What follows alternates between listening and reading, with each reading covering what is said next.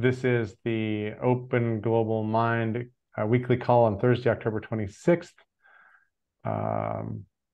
We were just talking about David Graeber's book about the pirates in Madagascar.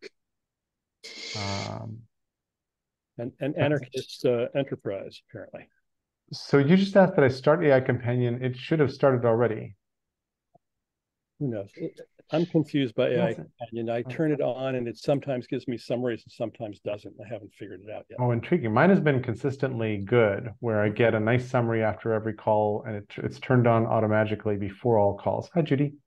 Hi, how are you today? Good, thank you. Thank you, thank you. And oops, too many windows, too many buttons. We're in a state of button overwhelm. Many notifications. Yeah, exactly.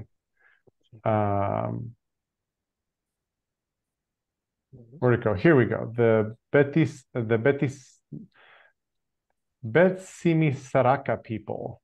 And the book is called Pirate Enlightenment or the Real Libertalia by David Graeber. And the leader is Ratsimilaho. That's a mouthful. Isn't it?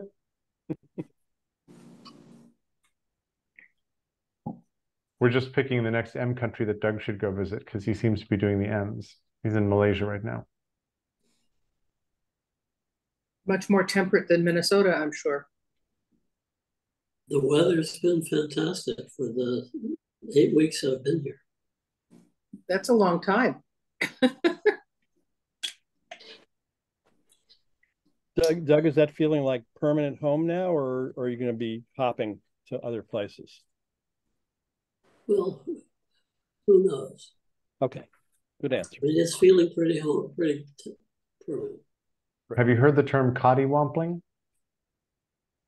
Yes. I've heard it, but I don't remember what it is. It's basically to travel in a purposeful manner towards a vague destination. And it's one of the books, one of the words in April's Flux book, which is why I know about it. But it's a good word. It's a good word. And here's an essay, why you should coddywomple your way through life. I knew a person who once a year would put a dartboard behind him on the wall, face backwards with his back to the dartboard, throw a dart, and on the board was, of course, a map of the world. So it would determine where he went next. Did they spend a lot of time on the ocean? I assume you keep throwing until you hit land, right? Oh, like that, right. I think right. He did till land. Yeah. Got to have some rules with dart games. Hey, Pete. I steered us back toward the music topic, and I don't know where anybody would like to start, or even if you are enthused about the topic, but we sensed a lot of enthusiasm last time we were on it. So, do you want to say anything more about it than just the word music? What is the topic? Music. Okay. And I'm being vague intentionally because I don't know what might show up if I underdetermine the topic. Yep. And it would be really interesting to take us, maybe it's music therapy, maybe it's a friend of ours does sound therapy and has a whole room in her house with gongs that you can sit under and or tubular bells that she walks by and rings and a whole bunch of really interesting sound stuff. Go ahead, Doug. I have one to start with. If Plato says that you can tell the quality of a society by its music, what is our music telling us?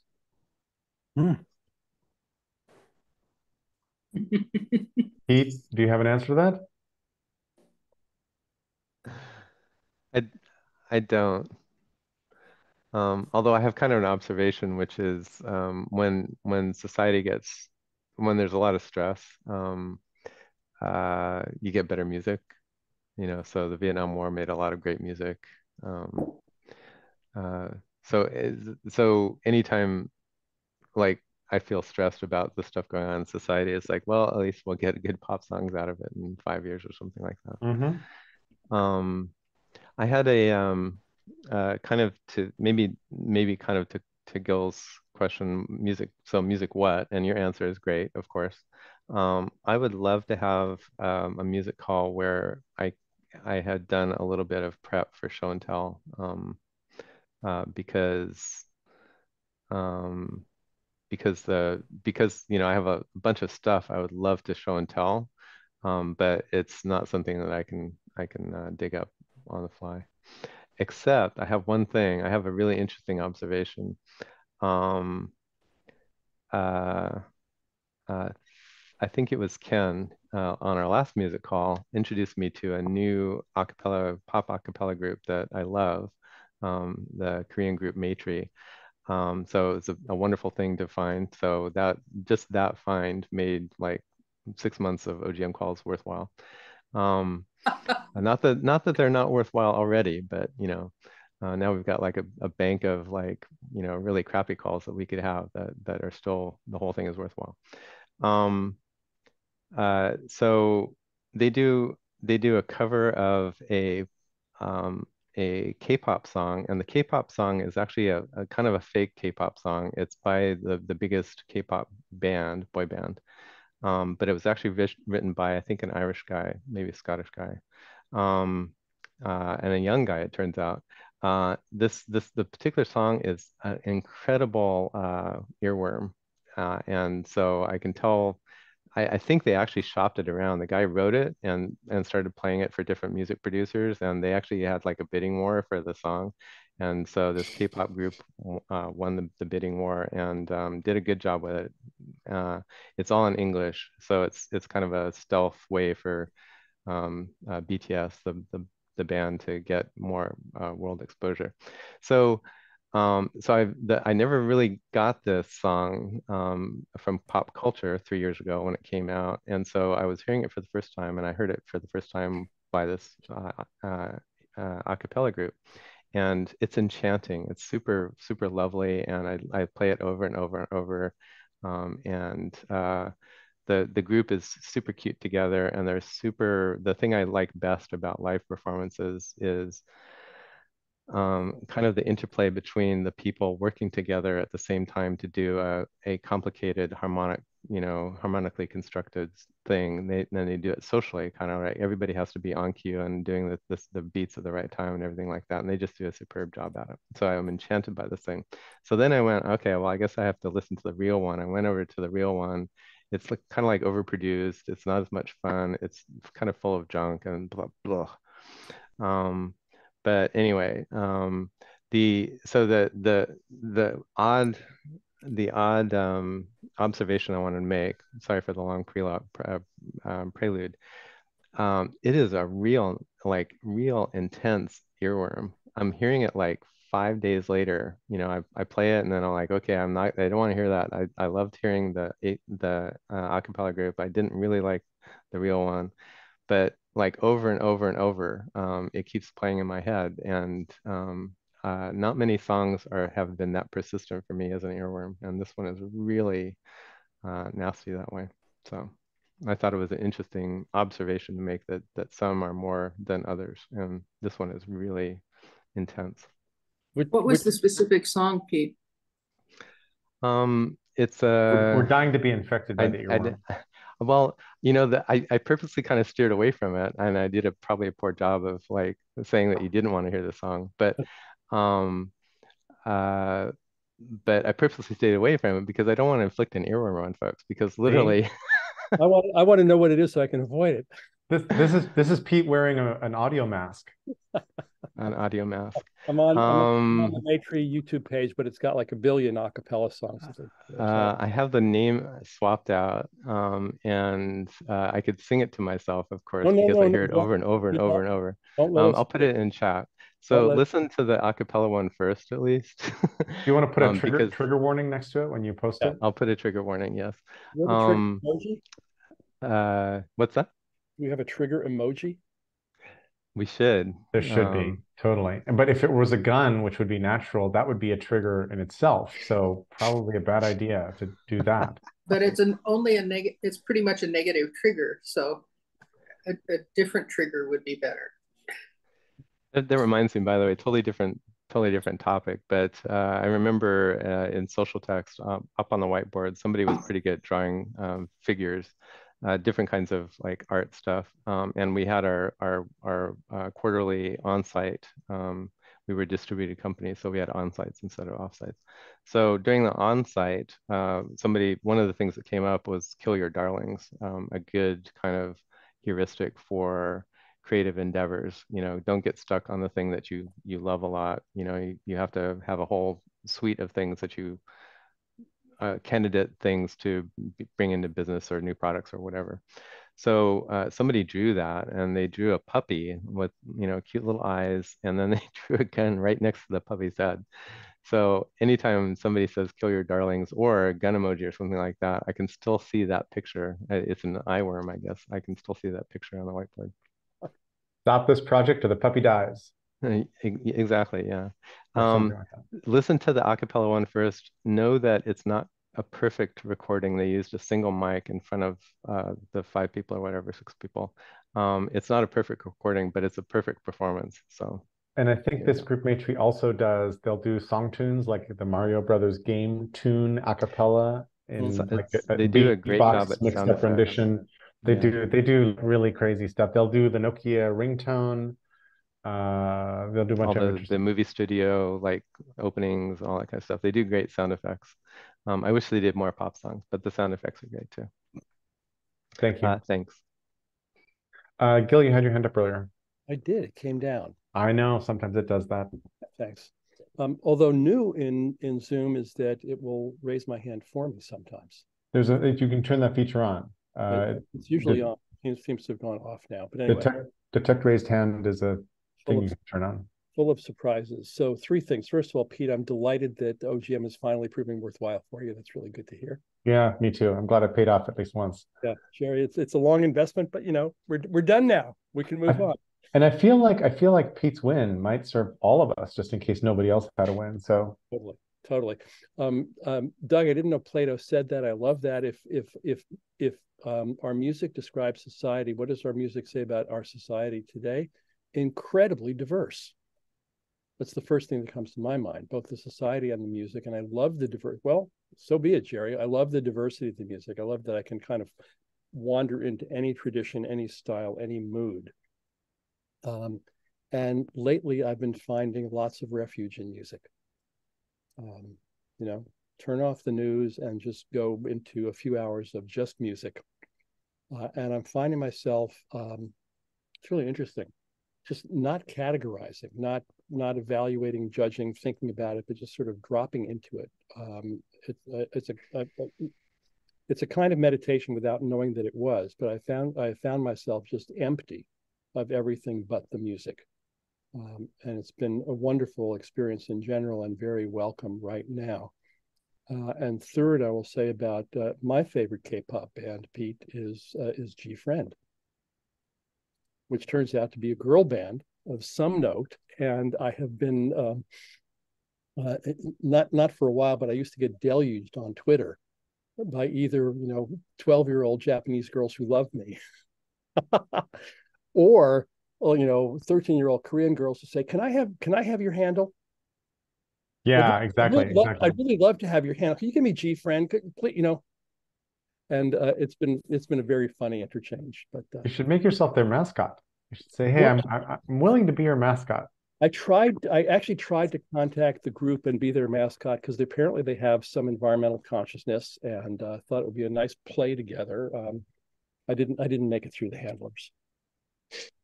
So my boy humor says that may have been a provocative invitation, Gil. It does sound a little odd. I will leave you with that. I would just remind you, these were young innocents, so please, down, boy.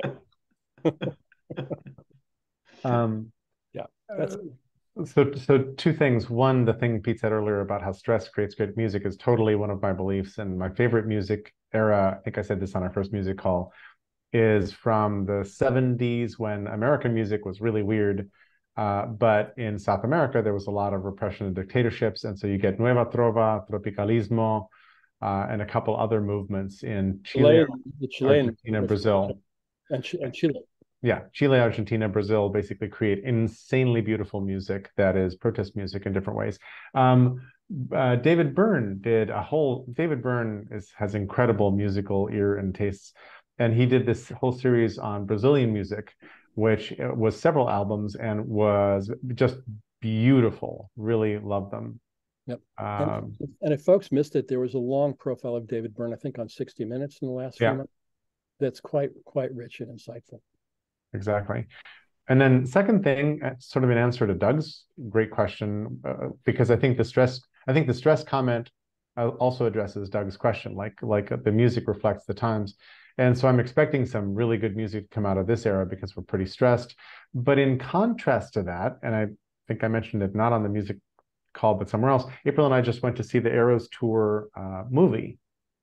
And I think Taylor Swift is a sign of the times. Not merely because she's moving economies, which is a thing, like a major thing, but also because her music is mostly about heartbreak, usually with boys and occasionally with industries, like the music industry. And I don't know. Before going to the movie, I couldn't recall a single Taylor Swift tune. Like I was like, she's really popular. I know it. I think I've heard a couple of her songs. I couldn't sing one for you right now. And I remember the day when the first album I could sing back and forth was Elton John's Captain Fantastic and the Brown Dirt Cowboy. And I could sing every word of every song on that. And I knew like when one song would end, my brain would start like the melody for the next song, that kind of thing. You've all been there before. And post movie of the tour event, I had some earworms in my head where I found myself during the day like humming a Taylor Swift tune. I'm like, well, at last. And I'm not sure that was a good thing. Stuart. Yeah, I know I've mentioned this before, but my go-to is Jackson Browne over the years. And when I think about him and his music and his catalog, he wrote some extraordinary existential stuff when he was in his late teens, early 20s, and his music goes back to the late 60s, and it was introspective. What's life about, and what am I doing, and the kind of stuff that teenagers and young 20 folks think about. And I've always followed him and seen him every few years whenever I can catch him. And when I was dealing with my late wife's illness, I missed one of his albums in 2014, I think. And when I went back and listened to it, it was just extraordinary social commentary. And whenever I kind of am losing it, I put his music on, and it just amazingly just touches my heart. It's so incredibly healing. The musicality of it, but also the lyrics of it, telling me that I'm not alone, that there's this great artist that's really listening. And he had another album a couple of years ago called Standing in the Breach. And recently, in the last year or two, he had an album. I can't remember the name of it, but it's very, very current in terms of what's going on in the world. And still, half of his albums have great pop tunes that just, that you just, in a Taylor Swift modality, but they also kind of, say something. And of late, I've got this inclination to travel to go see Billy Joel in his final tours, because he can't, Madison Square Garden is impossible. You can hardly get tickets. But there's a show of his in Tampa, I think sometime in February, and he's performing with Sting. And Sting is another extraordinary performer with amazingly rich vocal tones and lyrics. And, you know, he's been a Buddhist practitioner and a meditator all of his life, and, you know, has managed to sustain a 40-year marriage, I think, in the context of his music. Wrote a great Broadway show that was a critical success, but not a commercial success, about growing up in a seaport um, in England. So yeah, and that's, you know, some of the I'll go along with Pete in terms of doing a little bit of preparation to play a couple of the contemporary Jackson Browne songs that really speak to the challenges that we're facing. I mean, he talks, you know, from immigration to climate to ownership rights to, I mean, boom, boom, boom.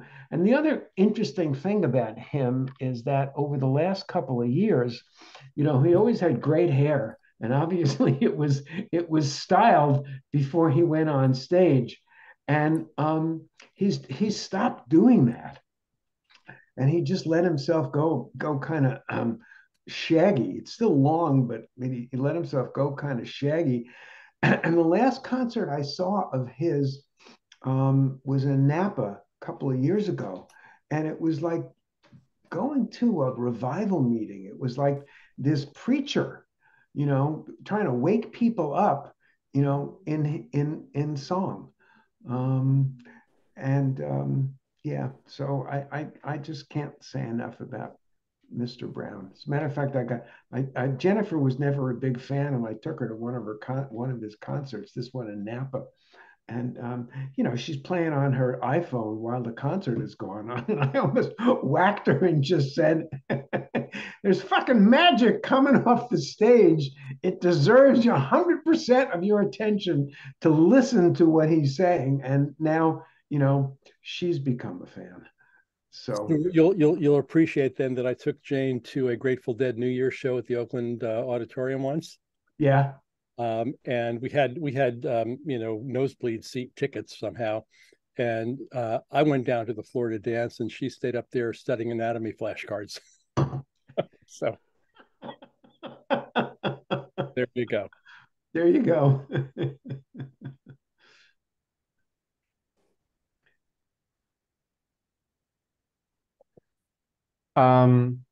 Pete, thank you for the long list of hazardous music. Maybe there should be a whole genre, like caution, beware all ye who enter here. Yeah. So if we're talking about contemporary music, I think that, you know, the whole genre of rap and it where it comes from, you know, certainly deserves mention, and taking a look at its, you know, ideation. Yeah. Mm-hmm. Something flashed for me too. It's not rap, it's pop, but it's kind of noise pop from the UK. There's a band called Bones, and their big hit is about being women and having somebody say, it's called Pretty Waist. It's like they're hot looking women, and they don't want to be hot looking women. They just want to be people. So they turned into a song somebody's, you know, offhand catcalling comment, you know, what a waste of a pretty face, you know, on you. So another song that they had, I just heard it yesterday. I remembered that I really liked it. It's I'm Afraid of Americans. it's, it's the song. And I'm like, yeah, I get that.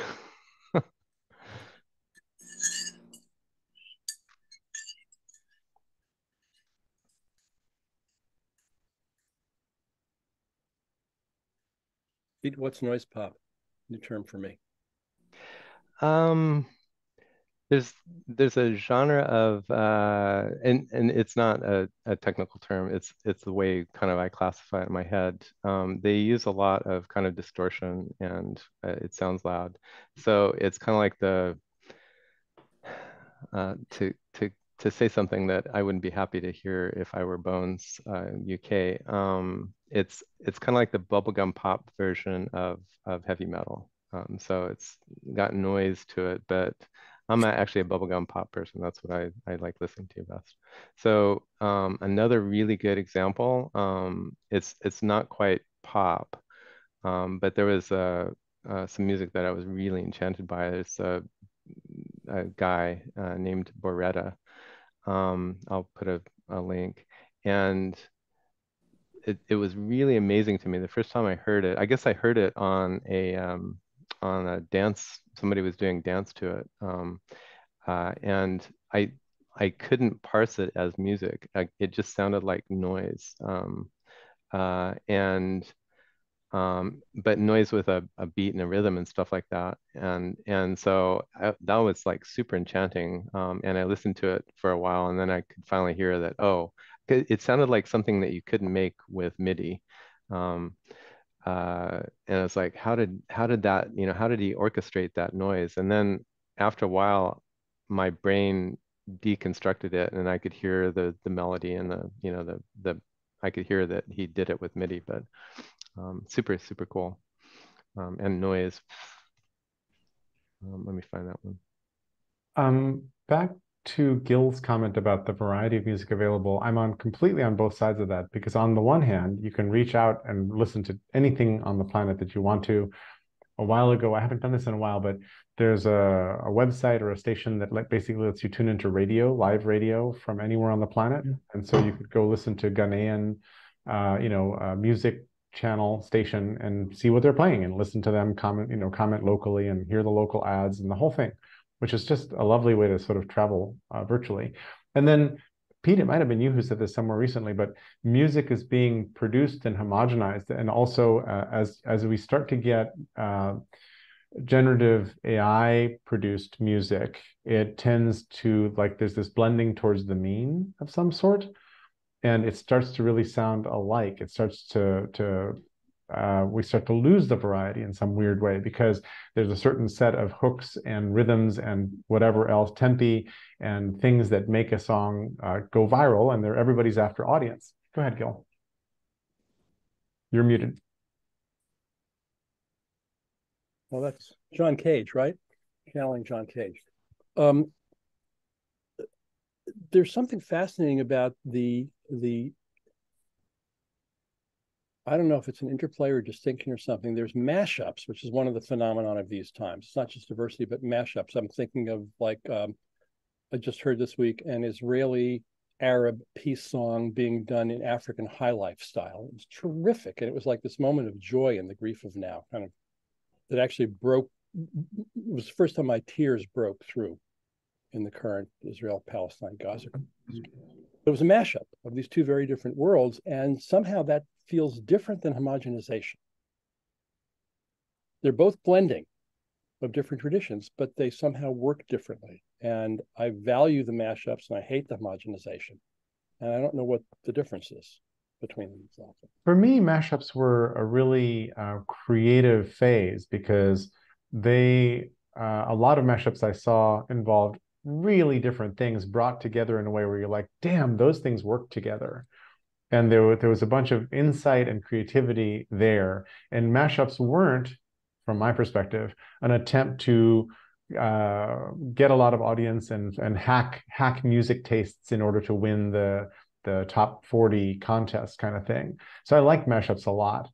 And I think I mentioned last call that Madeon, I think I added it to the chat. There's a French guy named Madeon who uses an Ableton and says, and the name of the song is "These are my 30 favorite songs," and he creates a mashup of these 30 songs that is itself a lovely tune and a really interesting tune in different ways. And so, more of that is great. Go ahead, Stuart. Yeah, I think that it's really such a subjective experience in terms of how certain, rhythms hit your essential vibration. That's just, so important. Noise came up. I can't listen to noise, like acid jazz, anything in jazz that goes into the acid quality. I just can't listen. I find it like nails, scrunching on a blackboard. It depends on my mood. Yeah, There's things that I can't stand some of the time, but are exactly welcome some of the time. yeah, yeah. Well, generally, generally,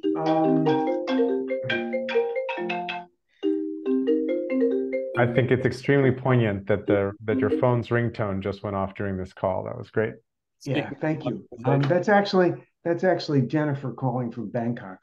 So I'll get her back as soon as I finish saying what I what I wanted to say. Um, Couple of other things, pop up for me as really wonderful favorites. Paul Williams, um, short guy, had an Academy Award-winning song with Barbara Streisand, I think, called Evergreen. Um, and he disappeared for a while. And, as he became famous, he, got into addiction. And then he disappeared because he became an addiction counselor.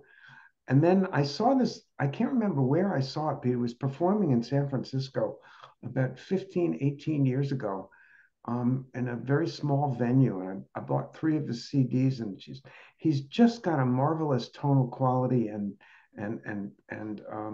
amazing presence to him.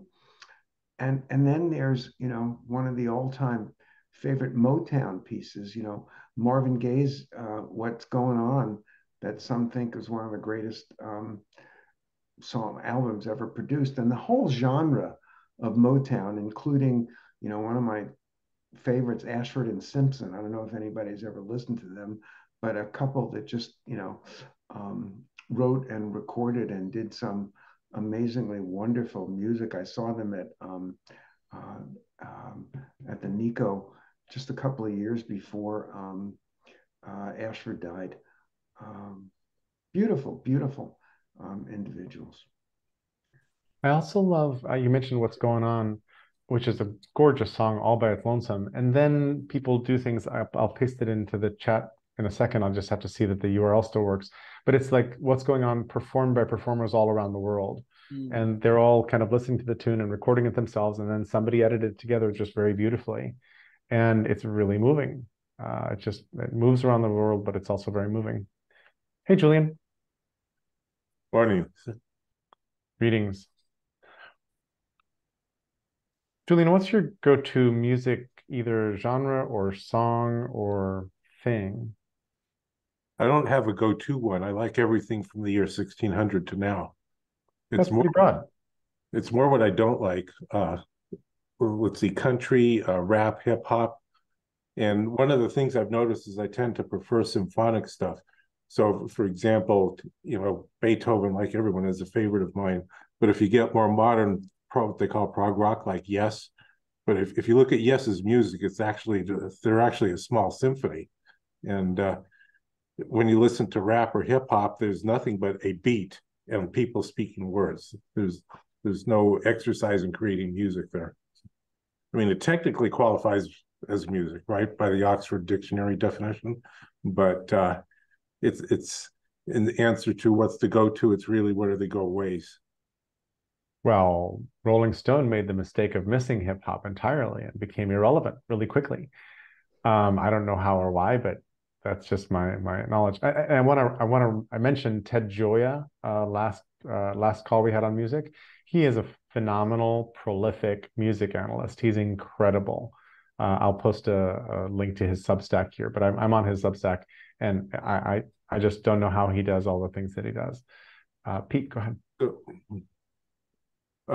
Pete, can I throw in one other thing? Yeah, please. I think in the past I've mentioned my senior thesis at Berkeley, and when that kid of mine comes up here, he's going to photograph the drawings, and I'm going to assemble a PDF of that thesis along with the output and have that available. And it might be in the University of California archives. So. Hey, I like Julian's observation of It's funny. I had a similar way of describing my musical taste when I was entering Caltech. One of the things that what music you like to listen to was really important because people would end up playing their stereos really loud with their doors open in the dorm. And so if everybody kind of got along, it was good. So I remember describing, I like any kind of music except country. I don't know if that's really true or not, but anyway, I like Julian's distinction between symphonic and maybe pop. The the the period of time over which you evolve themes and how many different kinds of themes you want to mix together and stuff like that. It's a really interesting phenomenon.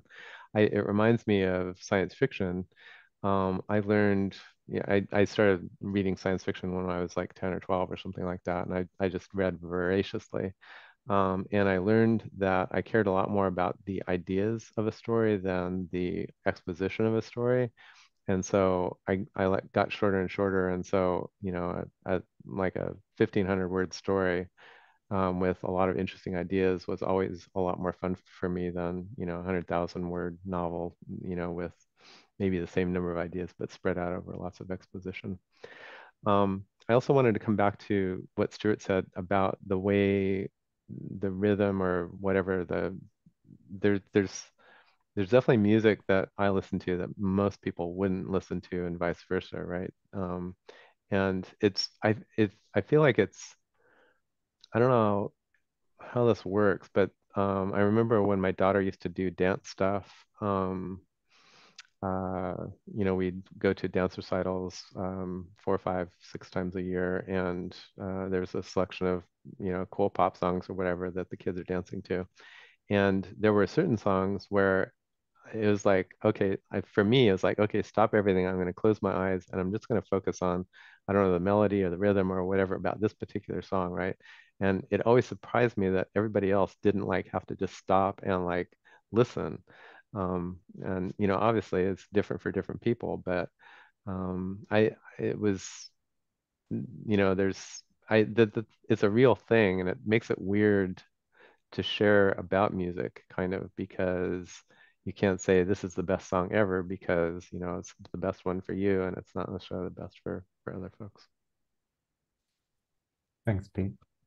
Julian. I made a cryptic comment in the chat window about 145, which in music theory is the tonic, the subdominant, and the dominant chords. And what we call pop music is generally this progression. It sounds nice to the ear to go from the tonic to through the subdominant up into the dominant. It sounds nice, but it's very simplistic. And if you listen to, say, Lawrence Welk music, this would be the kind of harmonic progression that goes through, showing no imagination. And I'm going to bang on rap and hip hop again because they don't even do that. They never modulate. They just they pick a tonic and maybe they'll modulate to another tonic later, but there's no exploration of music generation. So. Gil. Yeah, on that note, Julian, there's incredible stuff on YouTube these days of, not just the world of music, but the world of investigating music, probing music, unpacking music theory, unpacking the chordal structure of stuff, really fascinating stuff, which I never learned in any substantive way. My best music education was Leonard Bernstein's young people concerts, which still stand up, by the way. There's one piece on YouTube that says like best 3 minutes of music education I'll ever get, and it's not, it's up there as a candidate. But Rick Beato analyzing pop music, a bunch of pianists who play all sorts of things in the styles of different people, and then unpack what the musical structure and dynamics are in that. So really rich opportunity to both get exposed to different kind of music and also get some understanding of what's happening when you listen to things and how different tonal qualities and moods and so forth are generated. Before going to Pete, just to add to your marvel, like you can learn to play instruments now just by watching YouTube videos and grabbing an instrument and trying again. It's astonishing. So just one thing on that, I've been, for the last few nights, I have been just playing every cover I could find of, okay, the name just left me, I still haven't found what I'm looking for, U2. Uh-huh. Many versions of them and many versions of other people, and some of them very rocking and some of them very quiet. And one I just stumbled on last night, a soft finger picking guitar instrumental rendering of it that is both very different and very congruent with the original mood of the song. So that's one of my current votes. Lovely. Pete. I love finding like a song that a bunch of people have done and the different kinds of versions of it. And it's surprising. Sometimes a really sparse one kind of captures the song better than a lot of other things. Um, I wanted to come back to Julian talking about kinds of music, and certainly the 145 pop thing. A lot of pop music, it's interesting. The musical exploration is very limited. It does like a very minute fraction of the things that you should be doing to modulate stuff. There's I'm reminded for a number of years I was super into a subgenre of music coming out of London that was called drum and bass, and they used almost entirely, it was built around one drum sample, and it goes really fast, and it I think it tickles my noise thing, but um, but I listened to enough of it. I was enchanted just by the sound of that sample, I think, that I listened to enough of it that I started to realize that the modulation in the song, they would have these 4 or 5 minute songs that sounded almost the same the whole way through. But what was happening was the modulation was the way that they repeated the sample would change, and it actually evolved over time. So it wouldn't be a quick dramatic thing, but over the course of a couple minutes, you could hear the evolution of the way that the sample is getting repeated. And that was actually the musical content of the whole piece, more or less. It was this slow evolution of playing with the rhythm and probably a little bit of the tonality and stuff like that. And it got so that I could listen to that, somewhere in between a symphonic thing and a pop thing. It was this other thing that was modulating a different part of music than is normally modulated, and it was a lot of fun to listen to.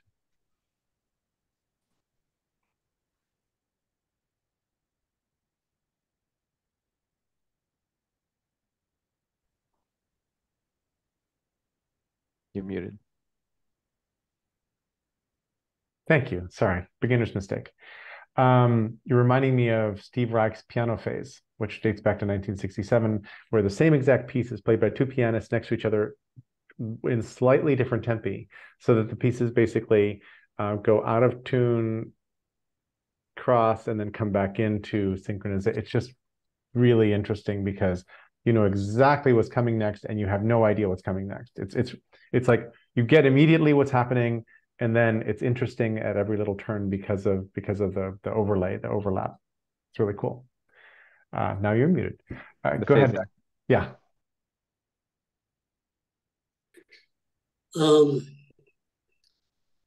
So Jerry, after I made my comment about Plato, you paraphrased it as music tells us about the contemporary moment. That's not what Plato meant. He meant the opposite, that the music tells you about the culture, and closer to what we were hearing from Julian, that it's what's missing in the contemporary music that tells you a lot about the culture that you're in. Can you find the right quote so I can not misquote when I quote it? And does anybody else have background on this, or anybody do you or anyone else want to dive deeper into it? Because for me, like I see music often reflecting what culture is doing, not what culture is missing. But I think both things are probably happening all the time. And well, I don't have a direct source, but music was really important for the Greeks, who saw that the structure of the universe was musical, and therefore that music ought to be the basis for all education along with dance. And that's such a far cry from where we are in the appreciation of it. So the music and mathematics went together as a single subject for the Greeks. Mm-hmm. Back when we were talking about that, I found this page on Plato and music, which I was going to read later. It's clearly really central and important to his philosophy, and not something I knew about. Anyone else want to jump in on this particular slice? Okay, then. Couple things. What else? What other twists and turns?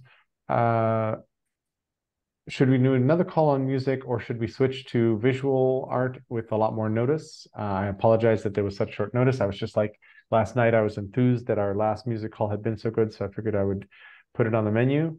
But you're right, it's more fun to have more time to prep on topics like these. And we last time had said, why don't we switch to different arts? So one thing we could do is like visual arts or something, or sculpture, or like, you tell me what you'd like to go into.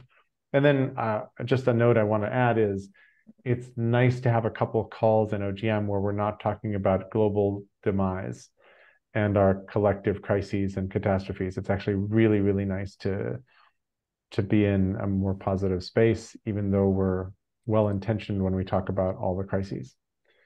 So thoughts? Steering committee, steer. Yes, is my thought. Perfect. To all you just said, Jerry. Mm-hmm. It occurs to me kind of that I feel like I can talk a little bit more fluently about music, having watched a ton of YouTube videos of people talking about music. And similarly, I was like, I wonder how you could talk about visual arts, but then I realized I've got a lot of kind of technical knowledge, at least, about image composition and contrast and color and things like that.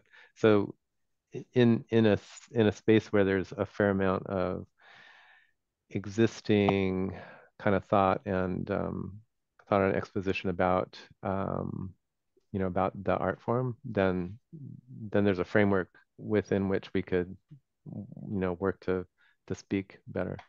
Sculpture, for instance, on the other hand, I don't know how to tackle that as well, kind of. It's interesting because it seems like we could also kind of mash together a recent topic with the visual arts topic, which would be like storytelling plus visual arts. That would be an interesting combo to go into, because a lot of people are experimenting with how to do storytelling with funky new media, and there's a lot out there. So that might be a good path in. We could also do literature. Not so much nonfiction, but literature. Yeah. Yeah. There were I just started watching this last night. We could do media, we could do TV shows. You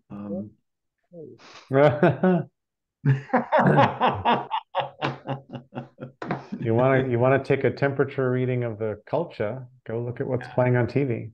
Exactly. Exactly. One of the books I read this year was called Chemistry Lessons, which is a wonderful novel, completely entertaining novel, and it's now a series on Apple TV that I watched a few episodes of yesterday. Is it Lessons in Chemistry? Yeah, Lessons in Chemistry. Bonnie Garmus? Pardon? Bonnie Garmus? Yeah, that's it. It's about a woman who aspires to be a chemist, and and she ends up doing a cooking show. Oh yeah, that's right. It was a very entertaining read, and they made a good TV show. It's just coming out now. I saw the trailer. Yeah. Mm-hmm. And then Pete just put Understanding Comics in the chat. One of my favorite books about like not just understanding comics, which is the self-evident title, but about how our perceptual systems work, how we frame things, the magic of the artistry of things. The McLeod is, I've met him. I met him at a conference once years ago. Really interesting guy too. That's really like, so analysis of art's effects on us might be a slice. So going a little meta on the whole thing.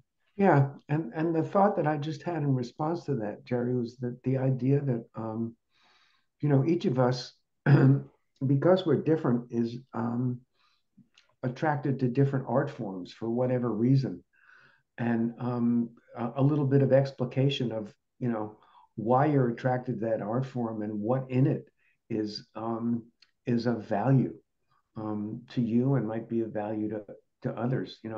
I mean, I know there's a lot of art forms that I just kind of poo-poo a little bit. I don't take the time to dig in, but if somebody else inspired me, I might try it out. Mm-hmm. Go ahead, Pete. I had a gift from Michael Lennon on a one-on-one call I had with him, where I had just finished watching probably Maitri singing Dynamite. I was all excited and alive about the the artistry of that and the harmony that this group had, and so I got excited about that, and they explained more about, we went to different a cappella groups and different live performances and stuff like that. And I'm always self-conscious about that because I know, as previously we've talked about, not all the same music is the same interest to other people, or like Stuart, you were just saying, different things are interesting to different people. The gift that I got from him was like, Pete, it turns out that maybe the thing that you're excited about is not the thing I'm excited about, but I loved seeing the passion that you had and the excitement that you had, and hearing the story of it. I can look at some of the things you showed me, and there are just details I never would have known about. You told me a whole story about, the details in the background of it because you knew about it and because you were passionate about it. And so it reminded me that sometimes having, even if you're not interested in it, having a guide who's super passionate about it helps you appreciate something that you wouldn't have before, and it helps you like learn about a lot of stuff that you just completely missed. And maybe you might even get excited about something because there's part of it that you were missing because you'd never had an introduction to it. That once you've had an introduction, it's like, oh, I get it. Let me look for more of that. It's lovely. I love the word amateur, which is about love, amare, and also dilettante is a word that's been like really deprecated because to be a dilettante is not good, but that comes from delight. That comes from the Italian delight, because it's somebody who delights in a lot of things. And our sharing of our love for things is, I think, fascinating and a wonderful way to go into things. Jerry, thanks for that explication of dilettante. I love it. And appreciate it. Not a bad word. Good word. No. Mm-hmm. Good word. Doug is an ace on etymologies, especially when it comes to capitalism and related phenomena. There are also like, we're all from Western tradition, and in Bali they have now I'm even forgetting what it's called. What are the performances in Bali called? Puppet shows? Nah. How can I have forgotten it so quickly? Please hold. The gang, Pardon? the orchestra, the gang orchestra. Yes, exactly. But what's the name of the orchestras? Gamelan, that's it. You said it, but I didn't hear it properly. Yeah, gamelan music, and also if you go watch kabuki theater or whatever, the kind of Asian music and scales that they're using and the way the performances work is dramatically different from what is pleasing to the Western ear, and really interesting. And the blend of the two is often really fun and interesting. And there's a couple artists like David Byrne and others who've kind of gone and traveled widely. Paul Simon, I think, is one who's done a good job of that too. There are a bunch of people who went lots of different places. And you know, it's weird though, when Paul Simon started doing that, people jumped on him for, quote, appropriation. Like, you know, how can you dare do this? You're stealing music from other people. But music has always been mashing up and moving around and adapting and modifying itself. Sting in this, I think it's in this wonderful film called Bring On the Night, which I encourage people to see if you haven't. Michael Apted movieization of the of Sting's entry into jazz mashup, and someone accused him of his stuff sounding like other people's stuff, and he said, you know, genius borrows nobly. And it wasn't meant as I don't think it was meant as a self-inflating comment, but to say that that's what artists do. They're influenced by each other, and you know, we're all influenced by our lives and incorporate our experiences and manifest them in the ways that we do.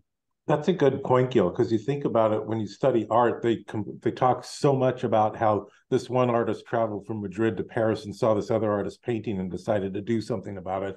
And in classical art study, this is considered the proper thing. So it's called being influenced. Yeah. By each other and by life and experience. So yeah. Yeah, and it shouldn't be limited to painting, right? As you point out, if this music does this, if we dug around, we'd probably even see it in software development, which is, I would point out, an art according to Donald Knuth. So, well, in some interesting way, Knuth's epical, nearly biblical tomes from his what was he in grad school when he wrote them? Like incredibly young, were him offering his shoulders up to everybody else. It's like, hey, here's a whole bunch of like fundamental algorithms and ways of seeing programming. And then the libraries and the places we've come to in programming. I would be really interested in just hearing a couple people who run deep in this, like Pete and Julian, basically to describe the different eras of computing that even they've experienced in their lives, because what was possible or what we were doing 5 and 10 years ago has changed dramatically from today, and never mind 30 years ago, right? I mean, I got my first computer was an Apple II Plus. I'm not a programmer, but I was learning how to like fall through to monitor mode and wander around in the memory of the computer. And you've got to do special things now to do that, to fall through the figment that's on screen and see how the thing works. That'd be fun. Thanks. Bye all. See you, Pete.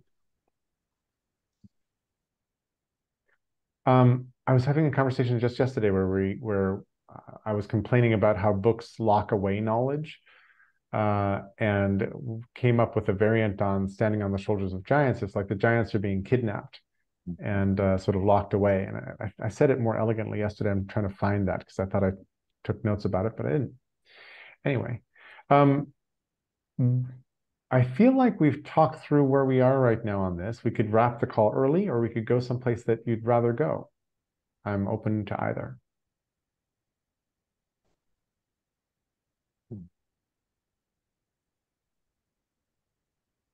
Be happy to wrap.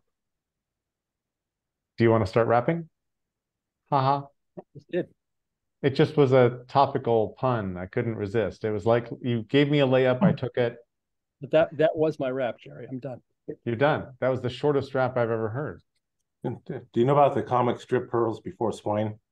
I think so. I've heard of it. But you know that every third day is some really magnificent pun. So. We'll go find it. Well, cool. Why don't we wrap this call and see y'all in a week. Safe travels, safe healing. thanks for being on the call from Malaysia, Doug. Enjoy your music. Yeah. Bye, everybody. Bye, everyone. Okay.